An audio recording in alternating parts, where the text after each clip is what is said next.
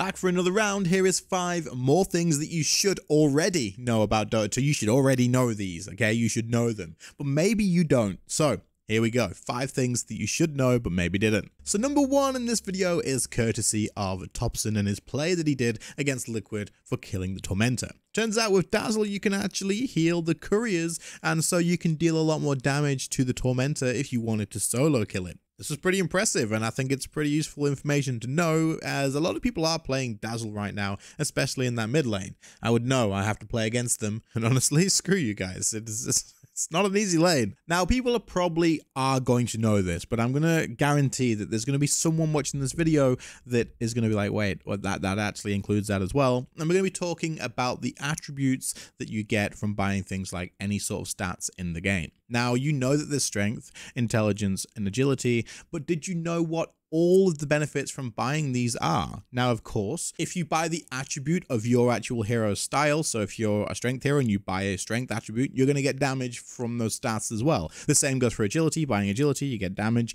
and the same goes for intelligence. Buying intelligence, you get damage from that too. But you also get other stuff too that everybody gets. Now, strength will actually give you health and HP regen. So a lot of people will probably think that it only gives health, but it will also give you regen as well. Agility is going to give you attack speed and armor for each point, and intelligence is going to give you 3 things. It's going to give you mana regen, and it's going to give you magic resistance. So keep in mind that getting these things are also going to give you a few different other benefits than just damage, or the basic things of like strength gives health, agility gives armor, intelligence gives like mana or whatever. There's the other benefits to them as well. So be honest, did you know all of the benefits from this? Did you know about that magic resistance from intelligence? Be honest, let me know in the comments. Next up is understanding what Roshan drops and when. Now, we all know that Roshan probably is going to be dropping the Aegis on kill 1, and then on kill 2 you're going to get the Aegis and a piece of cheese. Most people know that. But on kill 3, since the new patch where we have a Dire Pit and a Radiant Pit, you are going to have different benefits from killing him in each location from kill number 3. On Roshan kill number 3, you're either going to get a Refresher Shard or you're going to get a Aghanim's Blessing. Now, I would probably argue that in most situations, an Aghanim's Blessing is by far a lot better because it's so damn expensive, and the Refresher Shard is a one-time use and then it's gone. So, if you are planning on killing Roshan for the 3rd time, let him walk to the Radiant side of the map before you kill him, if you can do so.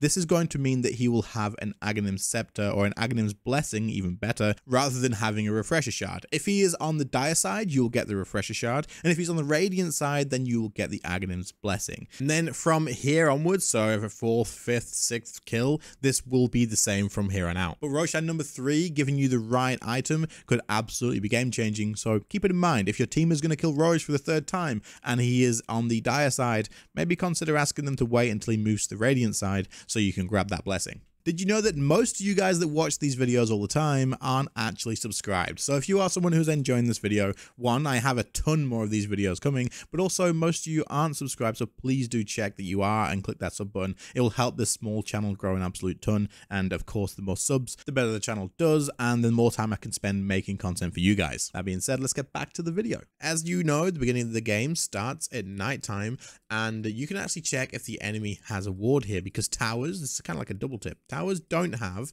max range or max vision at nighttime. You actually have to get pretty close before they can hit you, right? So if you're stood here outside the circle by holding Alt and you can see the circle, if you're stood inside the circle and it's not hitting you, you know they don't have vision of you right now. And if they had a ward and they could see you, if the tower did attack you when you walked up this hill and stood here, the same goes for on the Radiant side as well if you stood here. If they had vision of you, that means they have a ward either over here or just right where you are. So chuck a sentry down like right here. Then you'll be able to find that ward, deward it as well. And if it doesn't hit you, this means you can safely ward yourself and know that they don't see you doing that. As long as the tower doesn't hit you in nighttime, then you're absolutely good to go.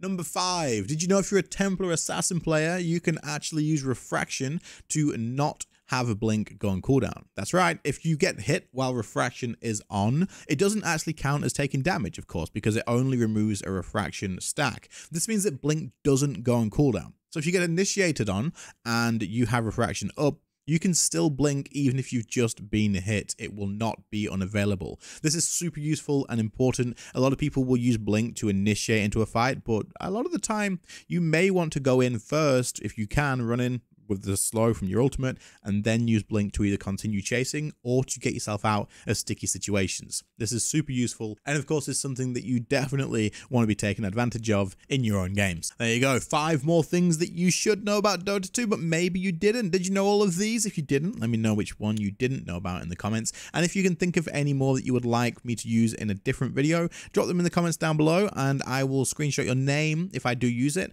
and throw it in the video as credit, and you'll get a little minute of fame. Anyway, I hope you all enjoyed. If you did, leave a like on the video, share it with your friends, and also subscribe to the channel. It helps out a ton. It's free to do, and it'll make my day. Anyway, I'll catch you on the next one. See you later, guys. Bye.